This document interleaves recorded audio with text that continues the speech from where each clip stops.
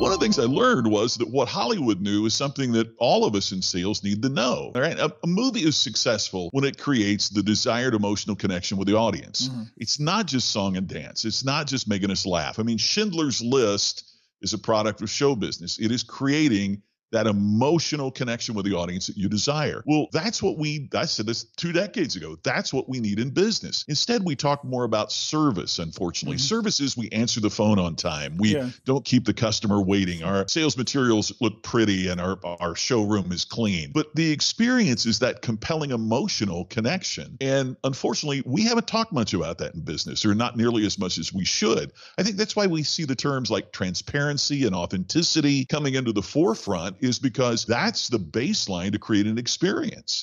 By the way, customer loyalty is only generated through emotion. I will never be loyal to a product or service toward which I have no feeling.